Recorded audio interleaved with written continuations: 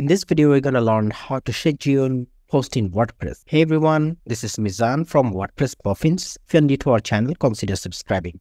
Let's go. In order to schedule a post in WordPress, what you have to do, you have to create the post from post to add new post. Then let's say that this is our post content.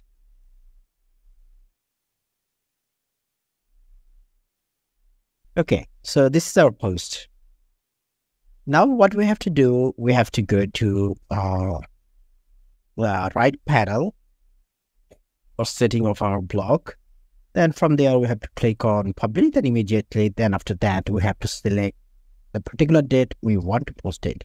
Today is 20th June. So I'm selecting it. And then the time is in UTP class 0. That is my server time. Then this is the current time. So I'm going to post it after 10 minutes. So let's do it. Then once you have selected the proper timing and PM, the button text will be changed to schedule.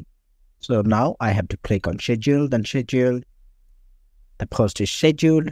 And after the selected time, it will be published on your blog. So in this way, we can schedule a post in WordPress. And I hope you have enjoyed it. It's the block editor solution. If you need the classic editor solution, please comment down below. I will create the classic editor solution.